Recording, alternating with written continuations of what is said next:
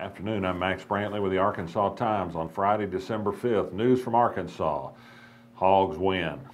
Well, or hog waste wins. I mentioned yesterday that the legislature will consider this morning a rule to prevent the establishment of future big hog feeding operations in the Buffalo River watershed. Nearly all the questioning of the people proposing the rule was hostile. The Farm Bureau and the pork producers think it would be just terrible if we regulated further big concentrated hog feeding operation in the Buffalo River. There weren't enough people there for a vote, but I doubt that they could have mustered the sufficient votes to get this out of the legislative committee this morning anyway. So for now, there's no prohibition on still more giant hog farms in the Buffalo River watershed.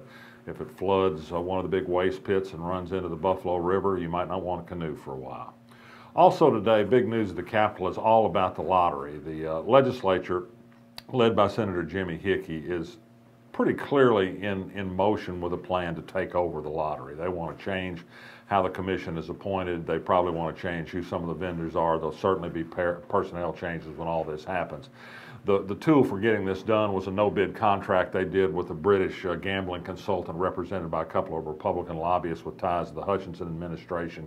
And it blisters the current lottery for management practices, marketing, expenses, poor revenue results, and lots of other things. And they've got some ideas to change that, including perhaps getting a private management operator. The lottery says that it's making strides and saving money and doing the best it can under difficult circumstances. But I think in the end, there's going to be changes at the lottery. Whether these are good, whether we should do another no-bid deal with another operator.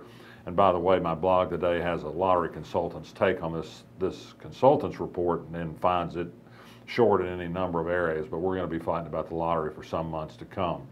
The legislature also has heard that the state's current information services department isn't doing a good job in providing broadband to the schools.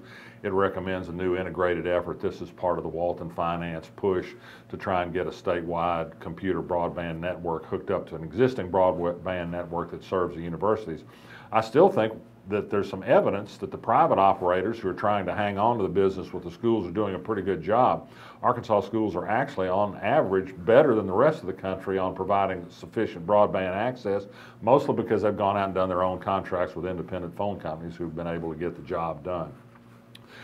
And in other legislative news, I know you'll be happy to know that the legislature is now practicing medicine. Yes, the state medical board yesterday adopted a rule that was mandated by legislation that governs one particular part of the practice of medicine. A number of doctors didn't want to do it. They hated the notion that the legislature was telling them how to practice medicine.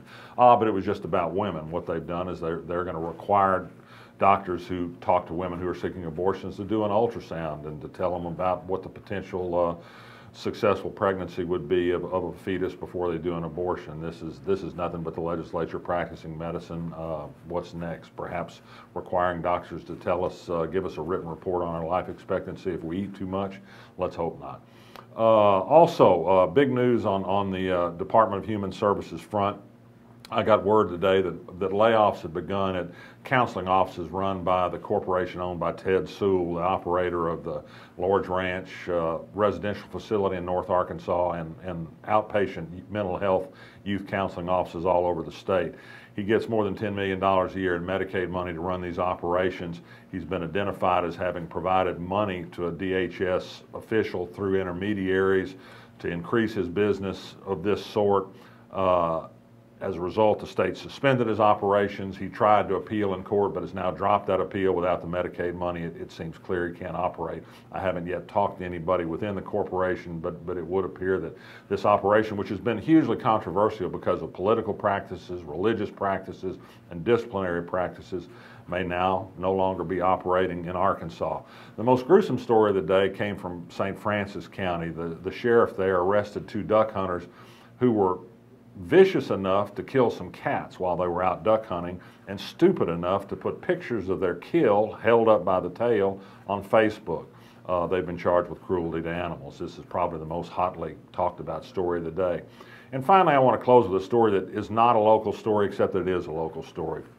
Rolling Stone magazine has now apologized for the internationally controversial story it did about a gang rape at the University of Virginia. They've now decided there are problems in the woman's story, problems in the reporting techniques by the reporter. The tragedy of this is that it will discourage other rape victims from coming forward on campuses. Rapes do happen. They do happen in circumstances that are sometimes hard to prove, and sometimes the women are made victims. I think the woman in this case clearly had something terrible happen to her, whether it was what she said or something else. We don't know, and we may not know. But I think we should always look at these cases carefully and not see them as a way to further victimize victims. With that, I'm Max Brantley. That's it for this week. I'll be back Monday.